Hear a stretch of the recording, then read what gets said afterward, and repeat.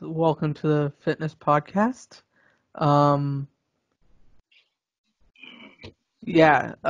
sorry about that. Since Skype is just telling me that I gotta inform you that I'm recording you, Mustafa.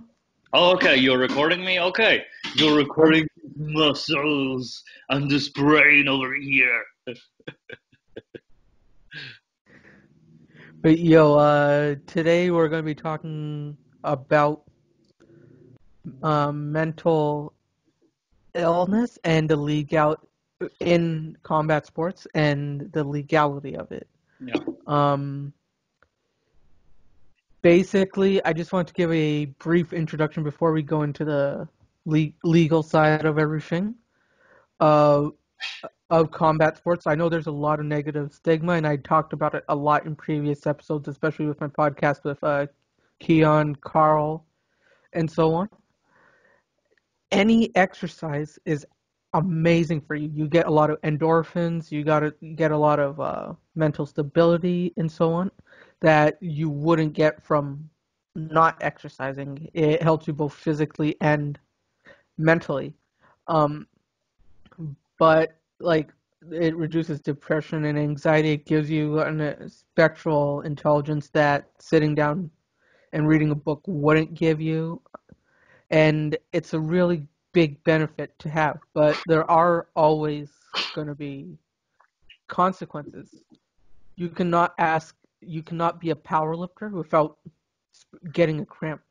You can't be a swimmer without almost drowning once in a while. Yeah. Same thing in combat sports. Yes, you're going to get injured.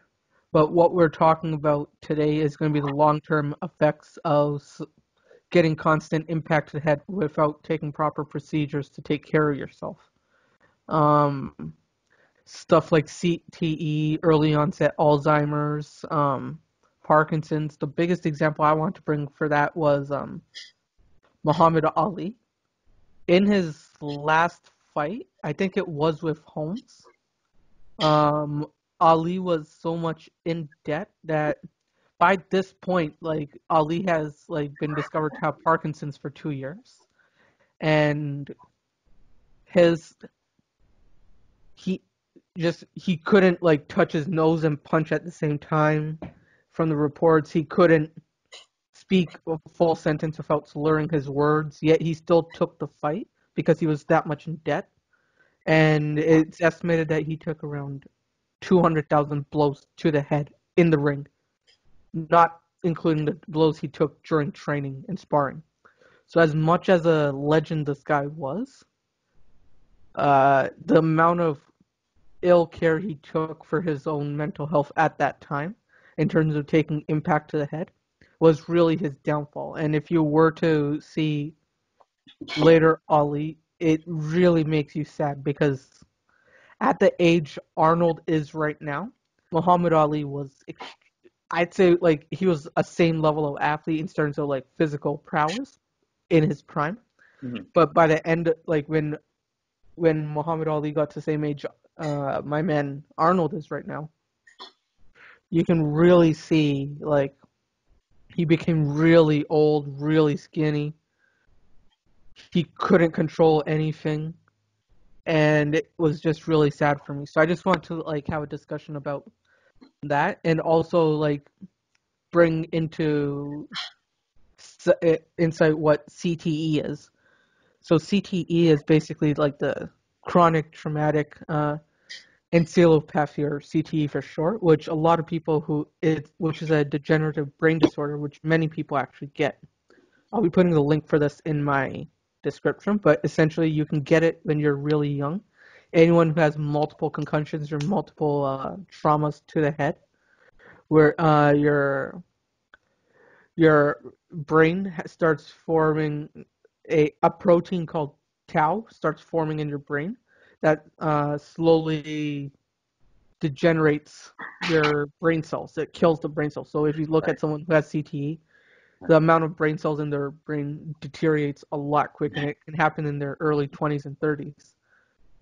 Like that, Muhammad Ali was in his early late 20s, early Mhm. 30s when this started kicking in Yeah. for him as well. Yeah. And a lot of the symptoms are control, impulse control, aggression, a lot of depression and paranoia, which, mind you, these are what a lot of the emotions that cause criminal action, in a sense. Mhm. Not being able to control such emotions. Yeah, But with someone who has CT, their brain is shrinking and they can't actually get a grip on this. yeah, So that's why I wanted to get you on here to basically talk about CT itself, the the legality the side of it. Like, legality behind it. Okay. yeah. So how Um, would just giving a brief introduction of mental health overall in the yes. judicial system Okay. and how is it treated? Okay. So in the legal system, again, this is purely a legal definition. I know most of you are familiar with the legal term insanity, which is used in the United States. I'm not familiar with the legal system of the States. However, I'm very familiar with the legal system of Canada itself because I'm a paralegal student. Also, forgot to introduce myself. My name is Mustafa. Hi, guys. I've been a pro wrestling promoter, everything, but I'm also a paralegal student. So, and legal student as well.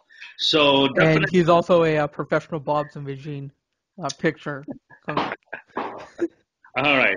It's an Now, inside joke between us. all right, Sorry so about that, guys. Yeah. we'll end up making a meme, but it's already a gigantic meme. But back to mental disorder, that is what you said, CTE, right? Now, here's the problem: CTE comes under an umbrella of mental disorder. So, mental disorder is basically defined in the simplest of terms, the disease of the mind, according to the Canadian legal system. Now, the disease of the mind is used as a common defense when it comes to criminal trials, that is. Now, it says here in section 16 of the criminal code, I'll, I'll read it out to you. No person is criminally responsible for an act committed or an omission made while suffering from a mental disorder that rendered the person incapable of appreciating the nature and quality of the act or omission, or of knowing that it was wrong. The presumption in the legal system, that is, when you're accused of a criminal charge, is, and I quote, every person is presumed not to suffer from a mental disorder so as to be exempt from criminal responsibility by virtue of subsection 1. This is subsection 2. Until the contrary is proved on the balance of probabilities. Now, the burden of proof in section 3 says the burden of proof that an accused is suffering from a mental disorder so as to be exempt from criminal responsibility is on the party that raises the issue. Now, three things that we're establishing here. So, we're establishing that this is a disease of the mind that rendered you incapable to determine that what you were doing as a crime was right or wrong. The second thing that you have to determine is that the burden of what do you call it? It's the assumption that when you're charged for criminal charges, right? Whatever you did, it is presumed that you do not suffer from a mental disability or disorder. That is, again, that is the presumption by courts. Now, if you wish to bring that defense that you have a mental disorder or mental illness as the reason you committed the crime, now you have to determine if the burden, usually the burden to prove that you committed a crime is on, in Canada's case, the crown. In most countries it's the government, the state has to prove that you were the one beyond reasonable doubt committed a crime. However, if you bring up the defense of mental illness, then it is on you, the accused, who has to prove that they were mentally incapable. Now, with that all being said, what does that mean? Or what is the further step, basically? Okay, so once you've proven that you're mentally incapable, there's this misconception that um, you'll have you'll get scot free automatically.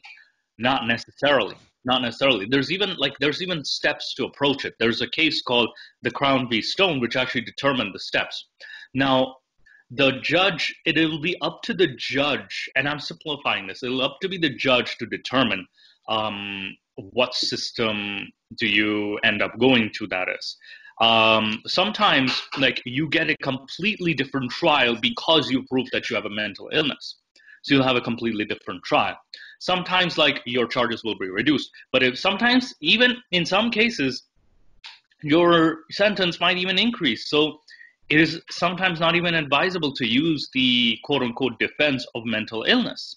So it is a very gray area, that is, in the legal system, because there's no clear cut definition as to what direction it will go once it's proven that you suffer from a specific mental disorder. Because it'll also depend on the kind of mental disorder that you're suffering from, that is. So like, there's psychosis, there's bipolar, there's like you said, there's the result of trauma to the head, basically. There's so many different variations of mental illnesses that it will depend on not only the judge, and at times even the jury as well, will have to determine like what direction this is going to go, what the sentence will be, what should we be acquitted of all charges, should we be released on parole. It'll depend on the workings of the legal agents, that is, to determine what the best outcome is, because this can only be established on a case by case basis. That is, I've tried to simplify it as best as I can with the limited knowledge that I have. Do you have any questions, Nick? So far, I just wanted to ask, like, is it, how would the procedure of actually proving something like this happen? Because I know doctors have to do a lot of tests, like, Yes. in terms of like discovering certain, because CTE is extremely difficult to actually detect Yes. because of its like so many of its symptoms. Like you don't know which Yeah. one is there. You don't know all that, so it might take a while. So, would the Crown actually pay for the medical costs of actually getting this tested, or would it be up to the person to Up to the who's in this case, because the burden is on the person, right? So the Crown's not going to cover your costs because they're there to prove that you committed the crime, but they're there to determine whether you committed the crime or not. It can be even like you can talk to your legal representative as to how to approach this, right? Or if you can request something. So there are different systems for different report status. So it really depends, honestly. Like there's no clear cut answer for it, but advisable if you're in a situation like that, or you do have a mental disorder, talk to your not only your medical professional, also your legal representative as well, given that time. That is, um, that's the best I can say for the time being, because it's not very clear cut. yeah. Do you like? I know this is a bit of an addition, but like to your knowledge, do you know of any development in laws that actually help with identifying certain mental illnesses? Because I know Hmm. for a lot of places, if you unless you go to a doctor and try to get it checked out, Hmm. you're not gonna there like no one's gonna help you. But certain mental illnesses can be extremely harmful, but can be hard to detect for the individual. Absolutely.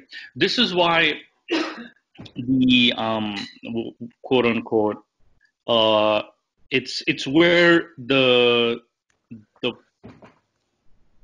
because it lies.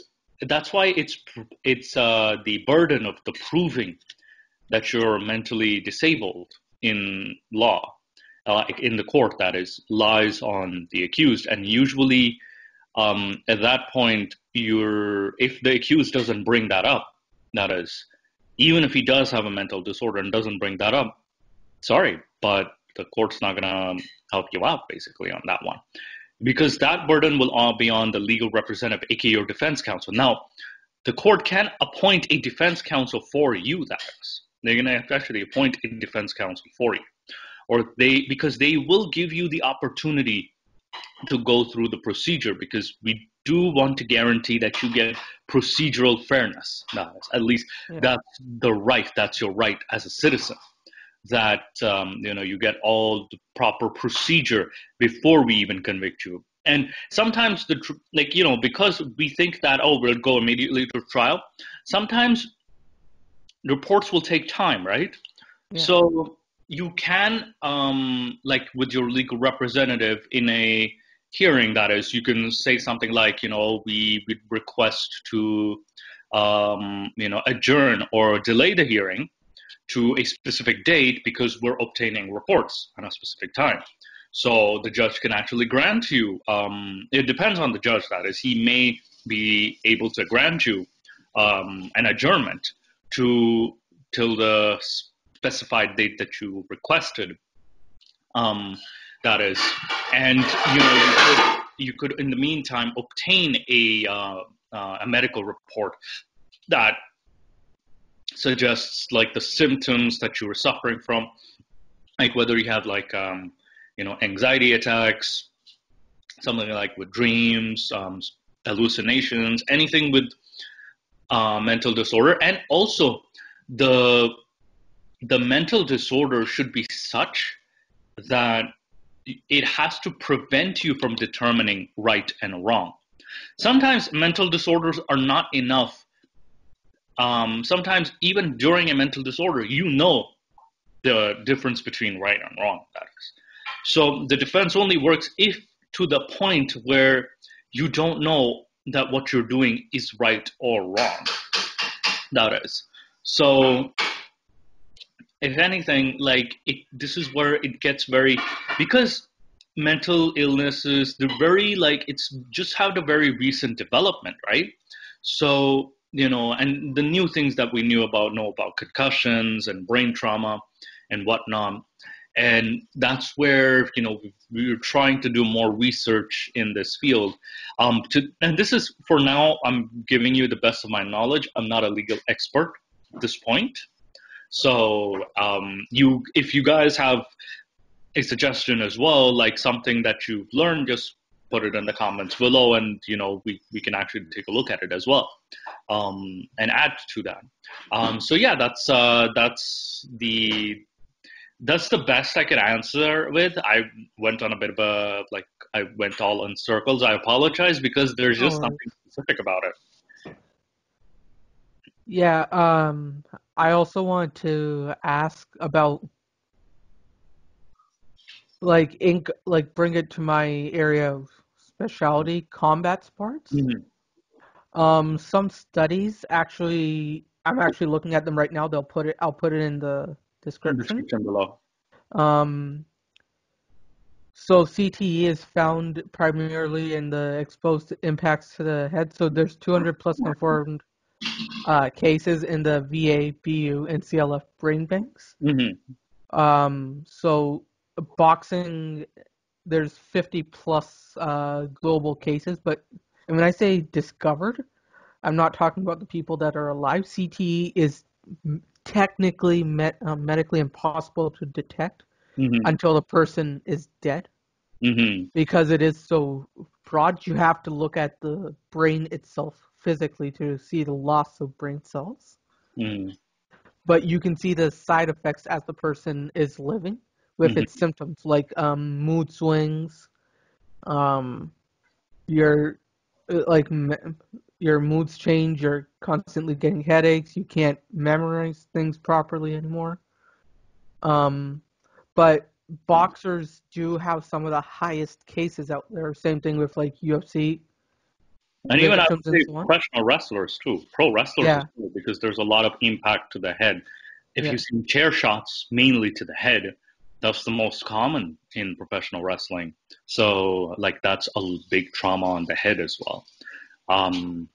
And yeah, once you finish, I'll actually bring up a pro wrestling case. But yeah, I'm sorry I cut you off, basically. Oh, no worries. I just want to mention it, like bring or basically ask how would how would you bring light into this, or like bring in help for combat sports to regulate the mental health of its fighters? Mhm. Because I know a lot of people like that Ali fight. He should have been nowhere near the ring in that Mhm. last fight against Holmes, but he needed the money yet, so he went in knowing full well that he couldn't put his arm out straight while No, holding his nose. He couldn't speak a full no, sentence. So, no. what kind of regulations do you think you would put on a combat sport My big, to help with this? oh yeah, my biggest one regulation I would establish is an athletic commission for combat sports specifically. That will regulate certain rules for promoters. The second thing I would establish is I would encourage unionization of fighters. That is, whether you're in a combat, like in UFC, whether you're in a professional wrestler, whether you're any sport that has trauma to the head or combat sport, should have a union representative. That is, to in order to because what the misconception is that um, about unionization is that they take away from profits. They're just always striking all the time. No, that's not necessarily the case. Unions kind of guarantee that workers receive the benefits, the health benefits, as well as like the enough salary to cover expenditures. That is, so they can negotiate on your behalf. That is, and these are workers coming in together collectively. That is, so if anything, um, like with I would encourage unionization of fighters and professional wrestlers. That way, they can. A lot of them are either like there's your fighters that are getting paid like millions of dollars in their contract, and then you have fighters who are barely getting paid per fight, right? So Yeah. that's the sorry, unfortunate reality of the situation because of the lack of regulation. I am more aware of this in the professional wrestling field that you only have one giant body, which is the WWE, has a monopoly, and then you have tiny, smaller, independent promotions that don't have enough money to, or even, or just don't spend enough money on their talent status, and the talent is putting itself at risk most of the time. Um, and that's my recommendation. The most effective, again, keep in mind this is also my opinion, and the most effective way to prevent, any, like, because in this situation, like, the union will guarantee that, hey, you will be able to like get some insurance benefits based on, like, you received some, you cannot fight, like it'll determine. And you know it also, the fighter also, I would encourage to be responsible for their health too. um, and a lot of fighters or wrestlers, that is, have talked to me and suggested that, um, before you get into this, we we don't have a union, we don't have any protection, so it's best that you get an education before you join this field, right? Like something to back it up, basically.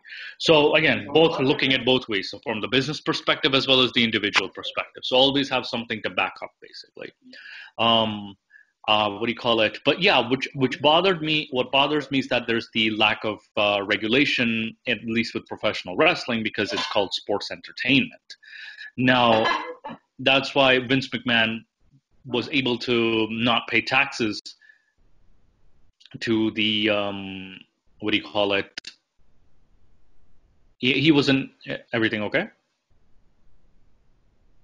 Sorry, yeah. I Yeah. parents call, brown parents. No, I hear you. But yeah, like there's the lack of regulation. I think it's just that you have to regulate it a bit more, and you have to, what do you call it? unionization of workers. That's my best suggestion, basically.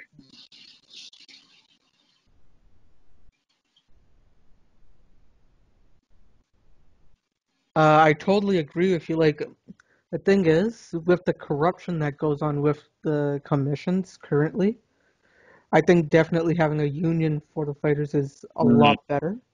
Because, biggest yes. example, did you ever hear about what happened with the Nevada State Athletic Commission and boxing? Well, what happened? What happened with that? A lot of corruption took place. They Mm-hmm. absolutely ruined it. Mm-hmm. And the thing is, the commissioner actually took, like, actually agreed to all the corruption that he took. I'll be putting a link to that as well, Mm. to that blog post. But yeah, Yeah. he was fined. Mm-hmm. Have you heard of Don King, the famous promoter? That is. Yeah, I did. Yeah, Don King was the one who even took advantage of Ali and not paying him enough. So Don King was definitely a factor. Um, I think it was either Tyson or one of the fighters described him as a reptilian capitalist. That is. So Yeah, um, I think, yeah, he has a huge bad record of like corruption as well. Like he was the one who practically financially corrupted boxing as an industry. Um, right now, this reminds me. Like I really wanted to talk about the Benoit case. We cannot talk about CTE without talking about Chris Benoit, the double murder suicide. That is yeah, now. Chris Benoit, like when they discovered his brain after the incident, there was like CTE. His brain was equivalent to that of a 70-year-old Alzheimer's patient. yeah, That was his equivalent of the brain. So imagine like the head trauma, the damage that he actually went through. And if you look at his matches, they were brutal, basically. Combine that with depression from losing his best friend Eddie Guerrero. Combine that with steroid abuse. Combine that with alcohol, and also there was basically toxic locker room culture, and you have a recipe for disaster. And this was what happened. Like there was several untreated concussions, several like there was plenty of brain trauma. I'm not justifying what he did, basically. Again, we're just saying what caused him to explode finally. And not only yeah, that, he strangulated his own son, he strangulated his wife, and then he strangulated himself by hanging.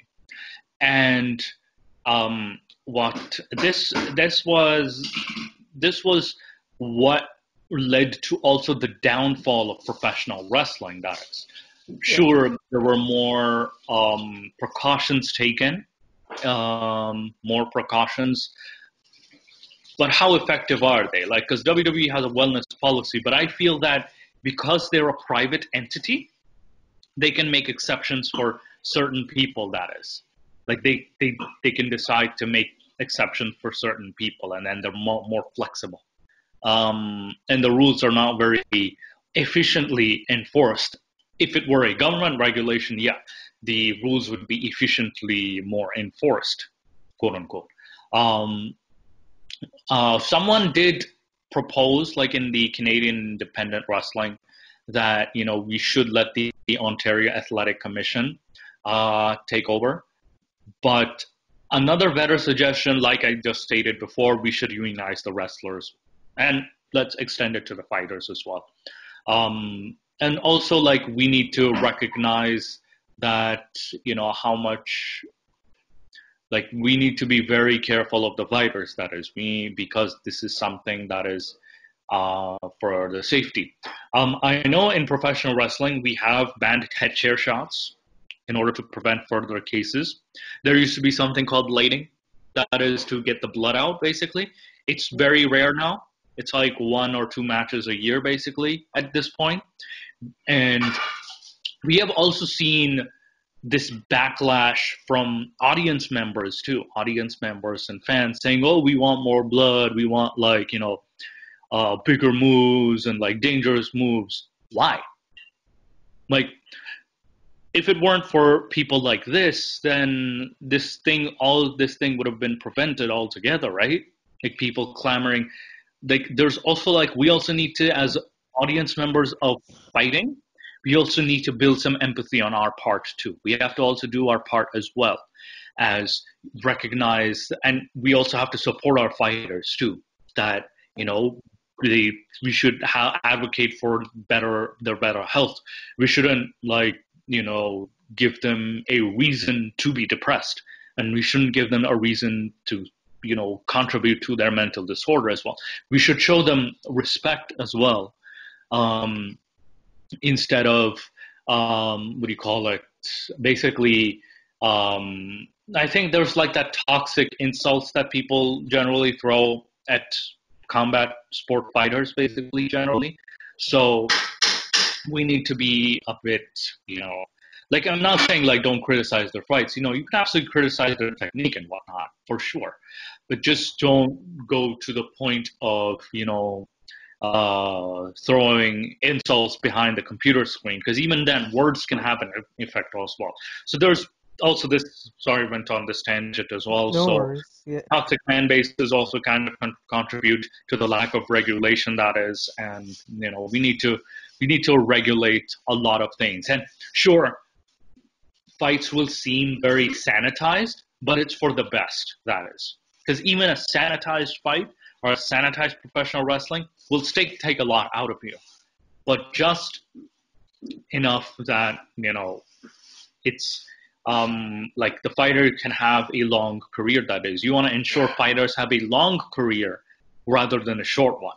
That is. Yeah.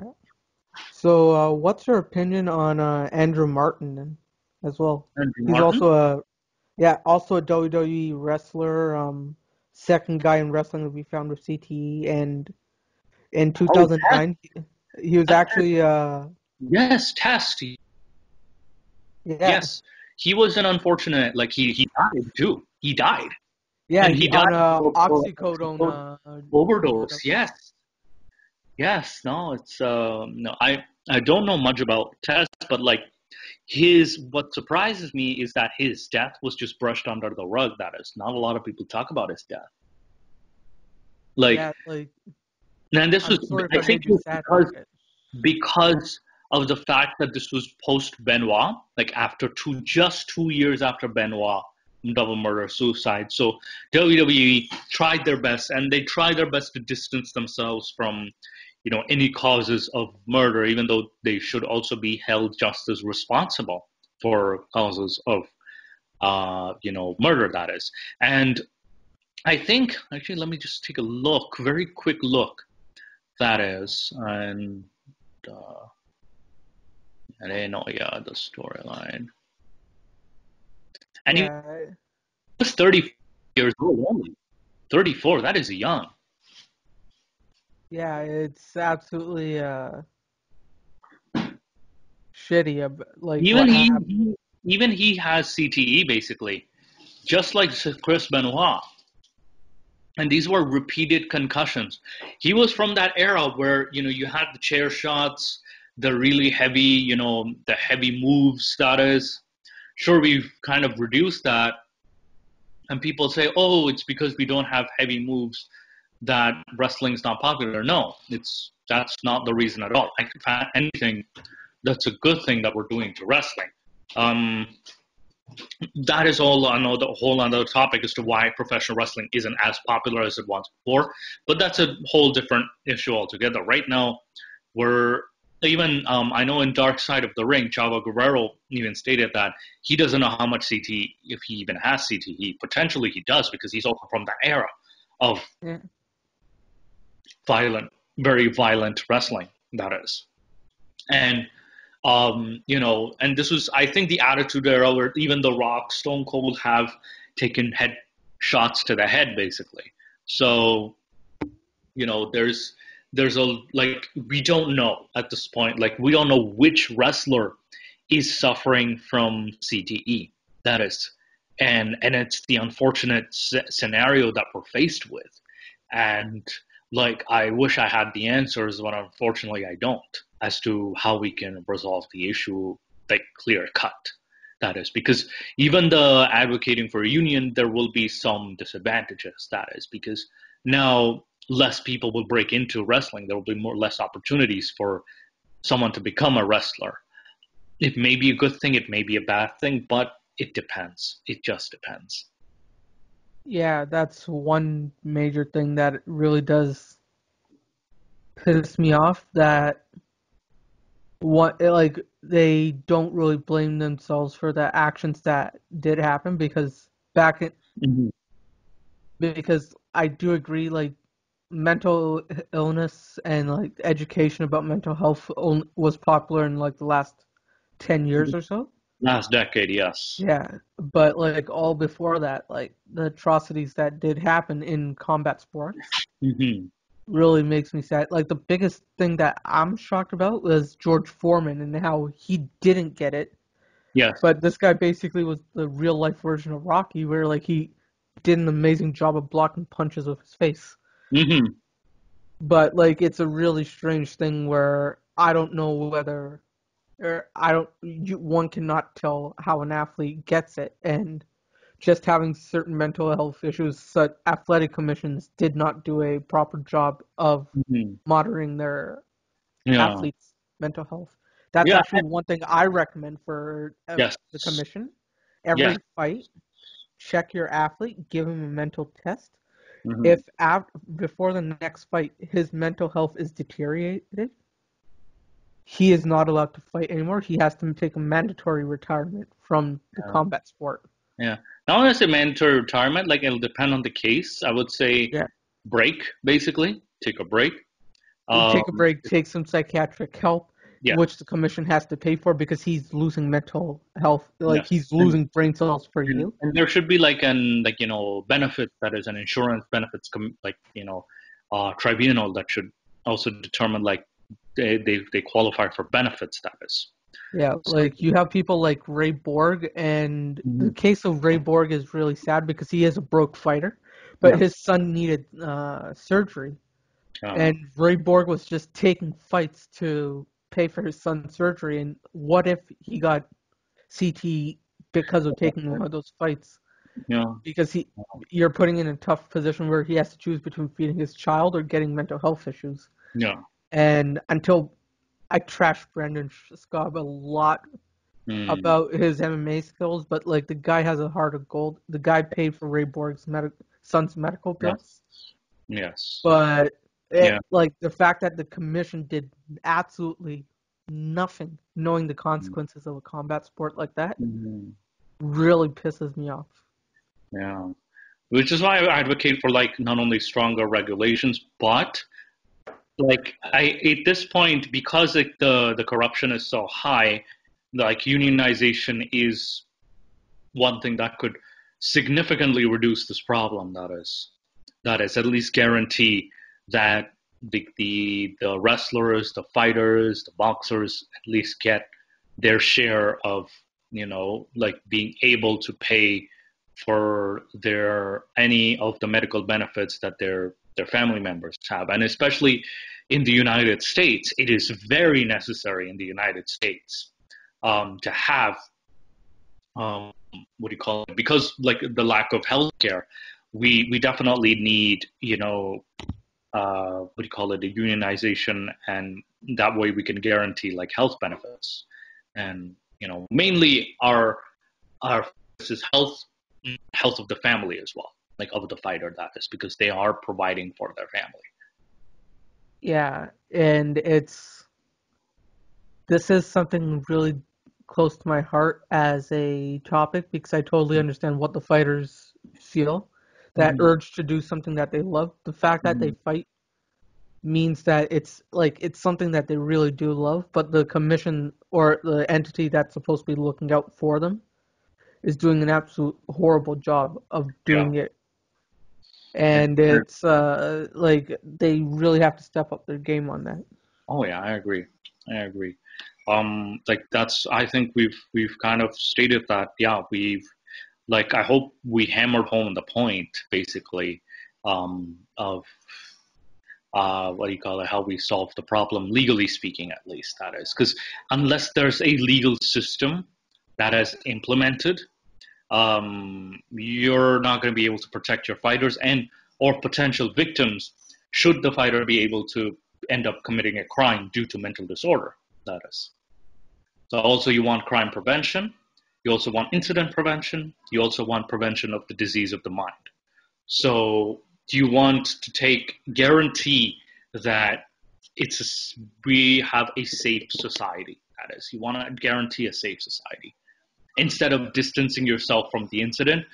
Like, yeah, I guess it's bad for PR, but you have to take responsibility for, like I.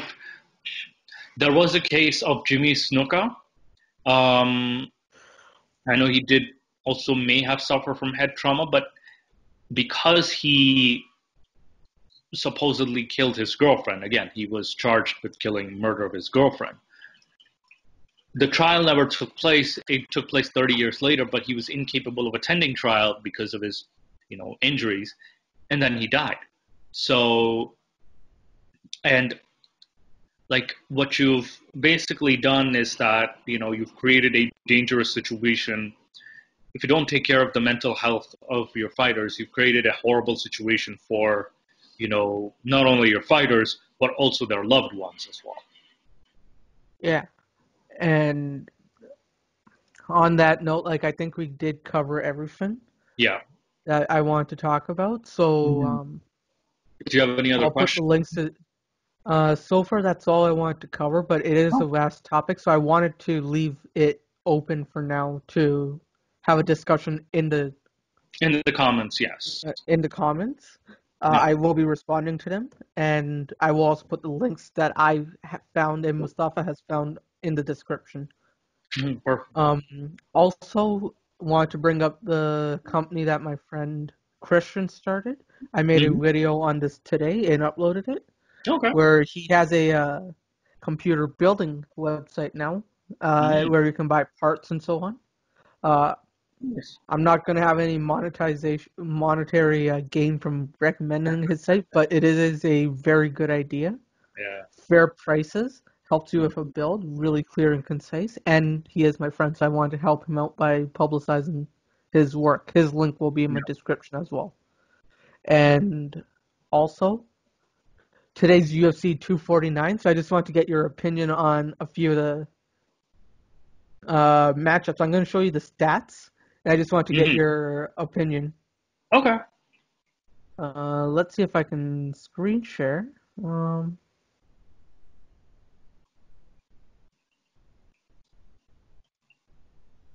can you see my screen? No, I cannot see it yet.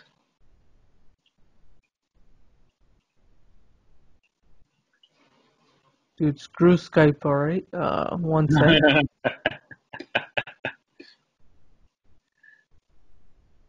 I like Zoom better.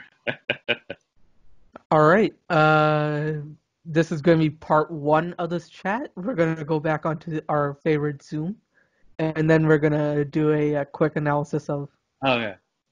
the stats. Uh, hey guys, so welcome back. Sorry, we wanted to go back to our old friend Zoom. Yeah, let me just pull up the UFC matchup. Yeah, no, I'm gonna be watching the live stream on this. I couldn't care less for the lower cards, but Mhm. title fights I think are really good matchups. Let me just share my screen, and Sumit's gonna come on as well soon. Apparently, he went for a bath. Yeah. Okay, so we This is have my man Ferguson. Ferguson and Gaethje, Justin Gaethje. Okay, so we have Ferguson. Whoa, whoa, whoa, whoa, slow down, slow down. Okay, so 26-3, 21-2. Okay, very similar. 5'11", 5'11", same weight. Ferguson definitely has the advantage when it comes to the reach. That is. Also with leg reach and arm reach, basically. Yeah. Uh, Oh, yo, Mustafa, Sumit's online. Say hey. oh, hi, Sumit. Yo, Sumit, say hi to our. Yo, Sumit, say hey. Yeah, hi. Sorry, guys, I'm late. Oh, no worries. We just covered quite a bit, but we're also going to be talking about the UFC 249 fight. So I know you wanted to hear as a live audience, so we just started this part. Yeah. All right. So yeah, Mustafa, let's go back. Tony Ferguson is a gorilla, a 6.5 inch advantage in reach. Yes. My money, even though as unpredictable as it is, my money is definitely on Tony Ferguson. Yeah. Because of on basis of experience, like slight advantage in terms of experience. Like I would say, compared to 29 fights to 23 fights in total. Yeah. Um, like and the reach as well as the leg reach. And let's see the win by status. And there's another section on the bottom as Another section. Okay, so Ferguson has won by KO or TKO 50% of the times. Justin Gaethje 86% of the time. Submission 31% by Ferguson, 5% by Gaethje. Decision 19% Ferguson and 10% Gaethje. So, in terms of decision, and also look at average fight time: 10 minutes and 4 seconds, 8 minutes, 39 seconds. Knockout average. Okay, so and I'll just show you the next section as well, so you can. and significant And strikes. grappling. Okay, so landed per minute. Okay, 44%, 54%. Absorb per minute. Ooh, okay. And defense 63-53. Go down. Grappling is this got very interesting actually. Actually, go back up. Go back up. Go back up. Up before significant strikes. So we'll analyze this section by win by, right? Just Yeah. to uh, look at and see. So Ferguson is less likely to win by TKO or KO. If Kichi wins, he's very likely to win by KO or TKO. Yeah. Now, in terms of submission, Ferguson has the advantage. 31% of his fights he's won via submission. 90, even by decision, he has an advantage. But in terms of KO, Gaethje has the advantage. The average fight time is basically Ferguson having 10 minutes and 4 seconds, Gaethje having 8 minutes and 39 seconds, which kind of goes to show that Ferguson has a higher, I would say in terms of fight stamina, that is slightly higher fight stamina on average, that is based just alone on stats. So far it's my money's still going on Ferguson. Now knockdown average. Is this so per 15 minutes knockdown average? Like what is this stat supposed to tell us? So basically, every 15 minutes, how many times did he knock over his opponent? Like, do you know how you punch someone, Right. they fall down and like they have to like stand up to recover? So Justin Gaethje has definitely an advantage in that, basically, because Yeah. he's knocked his opponents down more. That is. So again, Gaethje has the advantage in that aspect. Now let's go down and let's analyze the significant strikes. Oh, and something that's going to surprise you is Gaethje's a wrestler, Professional wrestler or amateur? amateur wrestler, Greco-Roman. Okay, so he's a Greek wrestler. Okay. And that's going to shock you with one thing I want to point out is that's going to shock you with his grappling thing. He has never taken a takedown in It's UFC. surprising. And again, Ferguson has a takedown accuracy as well, whereas Gaethje barely has anything in takedown. Yeah, he's never taken a takedown. If he is taken down, he's extremely efficient on the ground, but he has never taken someone down. Yeah. And he's barely won by submission either. It's like there's submission average. Yeah, there's hardly any submissions basically, even though he has the Greco-Roman background, that is, which honestly like very surprises me a bit. But you never know. He could surprise us in this fight too. Go up again, basically. Okay, so significant strikes. landed per minute. Ferguson's 5.51 and Gaethje 8.5. This would put my money on Gaethje in terms of strikes. I'm surprised that his striking is rather better, even though he has a background in like what do you call it? Wrestling. Yeah. Wrestling. Yes. So, and even then, he has a better percentage in significant fights compared to Ferguson. That is 54%.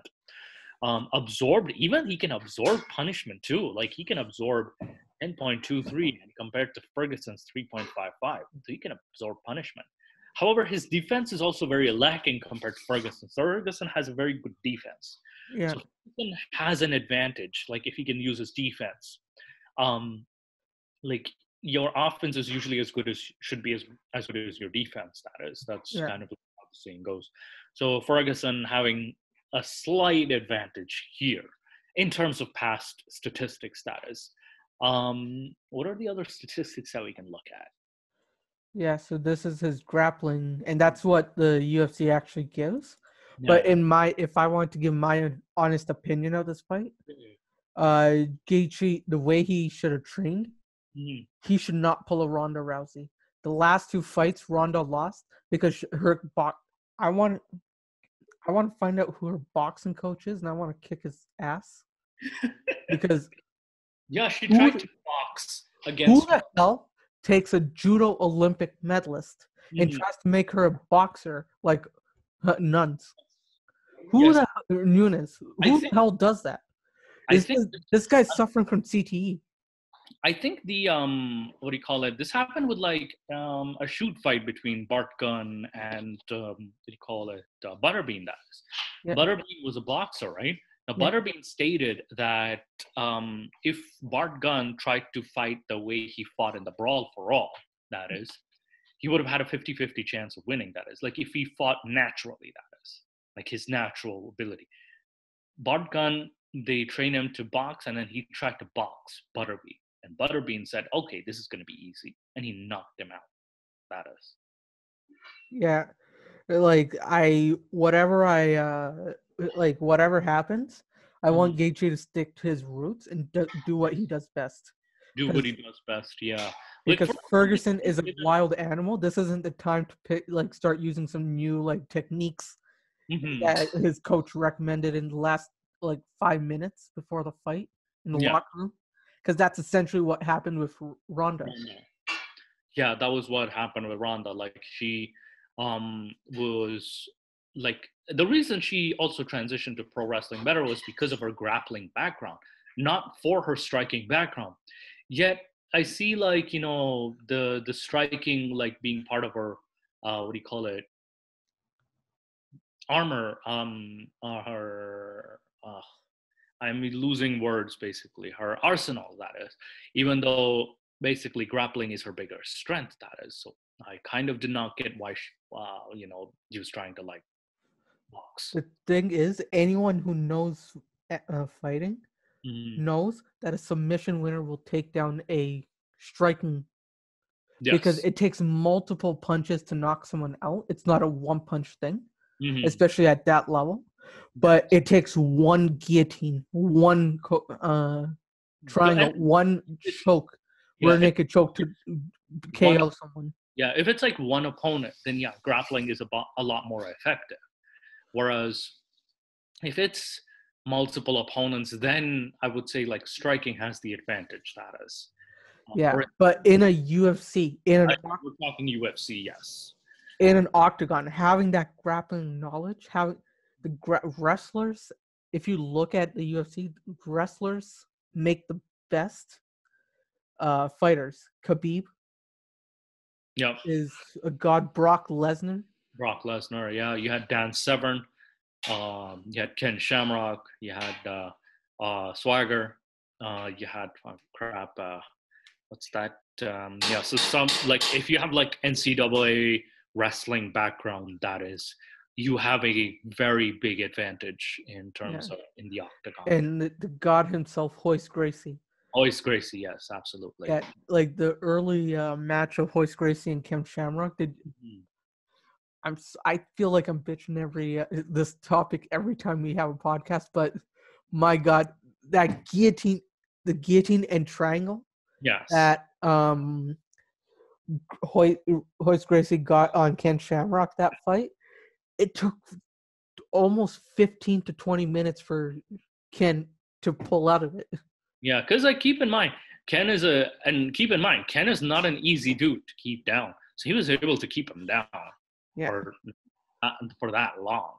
That is, and like someone as dangerous as Ken Shamrock's, like I would not let go. Once I have that position, like psychologically, should not even let that go. Yeah. So here's another title fight that's going on. Mm-hmm. So Henry, the messenger versus Dominator, Dominic and Henry. Okay, Henry has 15 to. Oh, so he's lost 2 fights already. Dominic has a slightly better fight record. Henry is slightly shorter, but he's a defending champion. Okay, 4 inches short. Okay, that might make a difference. 4 inches does make a difference.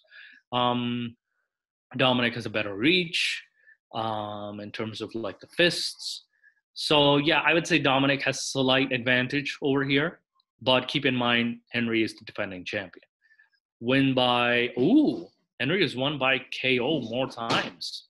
Yeah, this guy's a grappler, right? Cruz. So Dominic Cruz is a grappler mainly. Yeah. Decision 54% too. Dominic has better what do you call it? Average fight time because he can last longer. That is, he can last long.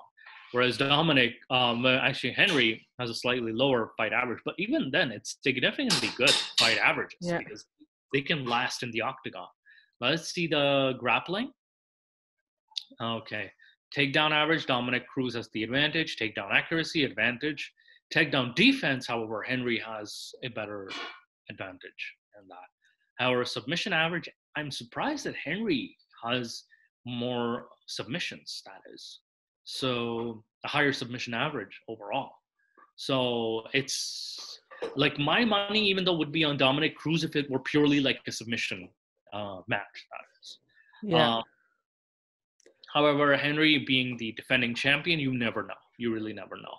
And he looks in like, they're both looking pretty good shape. Like Henry looks in great shape actually. For a man his height. He'll have the grappling advantage when it comes to like, because he's slightly shorter. So he'll have the ability to like go down basically, like go down. So Henry doesn't have an advantage, and he has what you call the champion's advantage basically,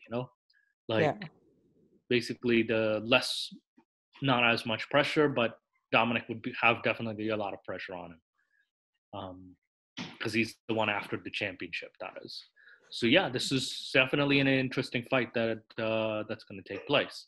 I'm definitely looking out for the results of this. Yeah, now, this is the next fight. So this is my man Ganu versus Rosen.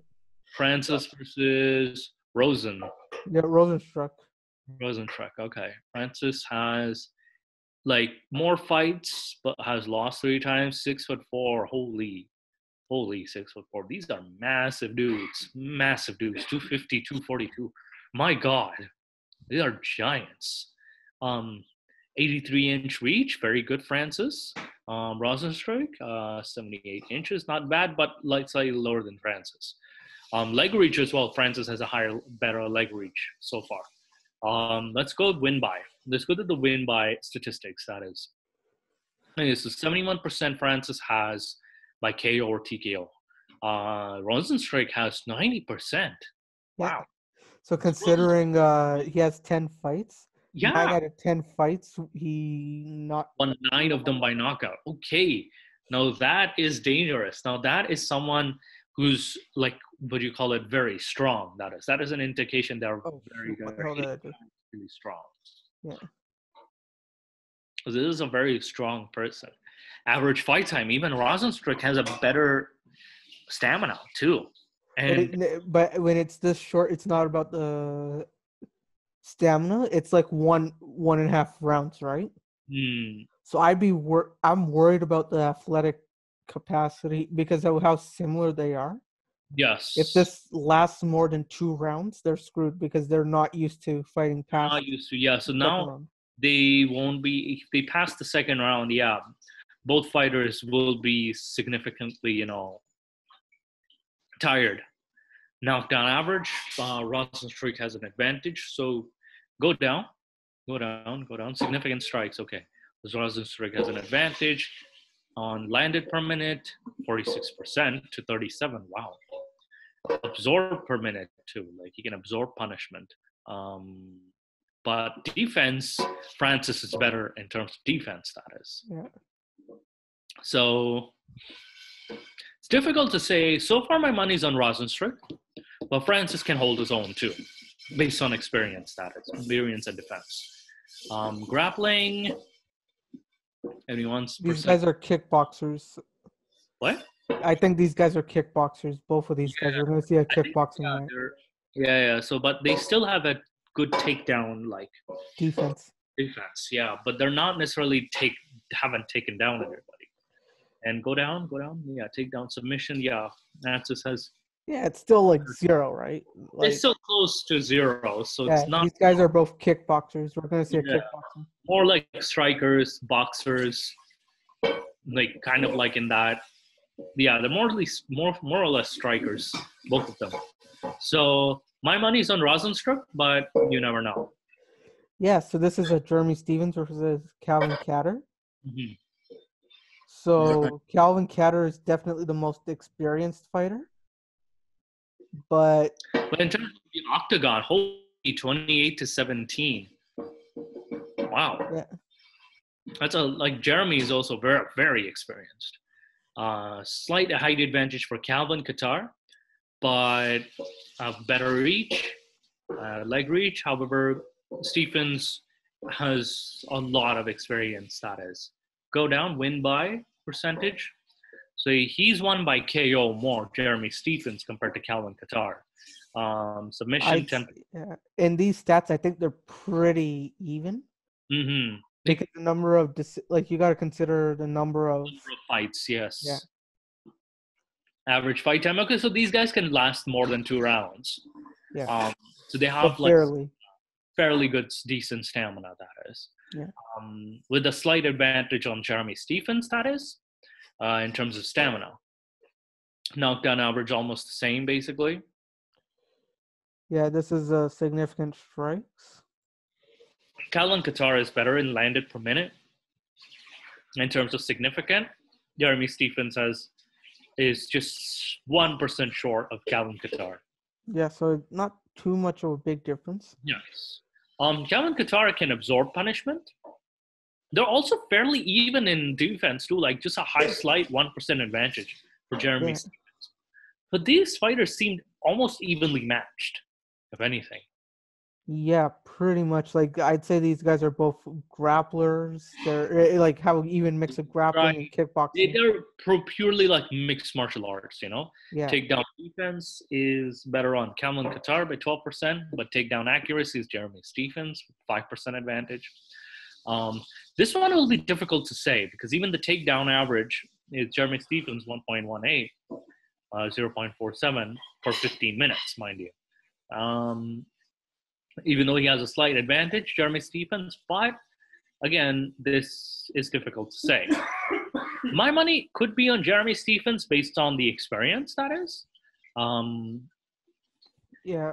In this case, it would be too even for me to call. I'd place money on both of them. Yeah, it's very even. So far, it's fairly even, that is. And then this is the next matchup. Holy. So these are big dudes. 265, 250 pounds. Okay, 6'5", 6'1". Wow. And fairly big gentlemen. Not a lot of fights. 5-1 and 5-0. Hold on, not a lot of fights. Greg Hardy has a better reach than Castro.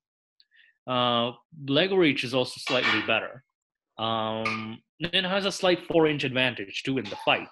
Yeah, I'm expecting Castro to use a bit more grappling in this fight because he's fighting a bigger dude. I wouldn't strike. I wouldn't strike the bigger dude. Knowing how am I striking a guy that's like 4 inches taller than me and has a 15-pound weight advantage. I would definitely try to take down this guy. No, by KO or TKO. Ooh, Greg Hardy has 100% KO. Jordan Castro is like slightly 80%. Even though they're fairly, I'm guessing these are specialists when it comes to knockouts, basically. Yeah. Um, Well, they're there's heavy dudes, right? So there's no average fight time. I'm guessing like I'm guessing like Jordan Castro, like how often has he finished his fight in the first round? I'm guessing. yeah. Mostly okay, and Greg Hardy can go the second round. Okay, how slight advantage when it comes to like stamina. Okay, 388 per minute, significant. Greg Hardy has an advantage. I don't think they have any of the statistics for the Yeah. Castro. They just seem to not have any statistics for Castro. But we know more about Greg Hardy. Takedown defense is 66%, which is pretty good actually. So, well, Yeah. well, it's completely unknown for Castro. Yeah, so this is another fight I just want to get your quick opinion on. The rest I couldn't give two shits about. This one's also live, Hmm. but like I said, I Don't know couldn't much like the about these. smaller fights I couldn't give less of a shit about. Yeah, we don't know much about them. We'll have to see for ourselves, you know. Yeah, so you got the Pettis versus Cerrone fight. Yeah, Pettis is a good fighter. He has a Yeah, good, but like we Donald watched Corone this fight has together. more experience, 36-14, a Yeah, lot more. both these guys got their ass whooped in the fights that we saw. Yeah, and mind you, like these are good fighters too. Like these are fairly good fighters. Yeah, Better reach for Donald because he's slightly 3 inches taller, yeah, but Pettis has a better like knockout record. That is in yeah, terms of knocking out his opponent. So it means that we go down. So in 32 for versus 40, 32, 22 fights he won, 10 of them he won by KO, whereas the 36 fights that Donald Corone won, he only won, let's just say, 1/3, which is 12, hardly 12 of those fights with KO. Submission, so he's better in terms of submission and decision. But in terms of like a striker, Anthony Pettis has an advantage, and Pettis can take that fight to the third round too. yeah, Slight advantage in terms of like stamina, whereas Donald Corone usually ends the fight by the second round. yeah, Better knockdown average by Pettis as well. So Pettis seems like an animal in this situation. Corone seems to be the more experienced grappler, but Pettis seems like an animal, basically a young, hungry animal. Um, Landed per minute, okay, Corone has a better land, but the significant strides are almost the same, like yeah. percentage. Considering how low it is, I'm not expecting them to be a full on Strikers, like yeah. it's not going to be like the fight that we watched before with Sadiq and Davis, where like Yes. they've been full striking. These guys are a bit more calculated and a bit more slow. No. Yeah, even defense is almost similar, basically Yeah, 53%, 54%. Grappling, okay, takedown even has not, okay, 1.22. Corone has a slight advantage in takedown, but accuracy is for Pettis. Takedown defense, Corone is better. So Corone seems to have what I feel like is the experience advantage that is. Like he seems yeah, to be, well, based on like experience, he has definitely an advantage, but Pettis seems to be more unpredictable, young and hungry, that is. So, and more with more energy, that is. So that seems to be the advantage. Hold on a second. yeah. No worries. But yeah, so I'm actually excited for the Pettis fight. But my main fight that I'm super interested in is the Gaethje versus Ferguson, because it's so goddamn even that I don't know quite what to expect as per output. My heart says to go with Ferguson, but as long as Justin Gaethje doesn't pull a Ronda Rousey, we're pretty safe. Yeah. Yeah, so I was just recapping what we said. I don't like for the main title fight. As Uh-huh. long as Justin Gaethje doesn't pull a Ronda Rousey, Then he definitely has an advantage. yeah, But he'll definitely do well, and it'll go till decisions. yeah. But the moment he has some stupid coach telling him to like start doing some next stuff, that he learned in the locker room 5 minutes before Yeah. the fight. Yeah. He's gonna go in there and he's gonna get beaten like an Asian parent beats his child. Yeah.